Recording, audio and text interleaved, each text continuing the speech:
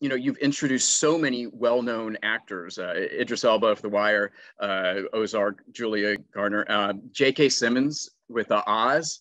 And I know he was like on Broadway prior. I think, was he on Broadway prior to that? I can't. Guys and Dolls. Yeah, I can't quite remember. Does that make you feel good that you kind of start all these like now hugely famous people's careers? I mean, if I thought about it that way, I don't really. I mean, I think the joy is that matching a great actor to a great role, which creates something sort of magical that you can't really put your finger on, is just great for them. You know, that part is really thrilling. And also, I think the bonds that casting directors and actors have is very singular. You know, we have no skin in the game.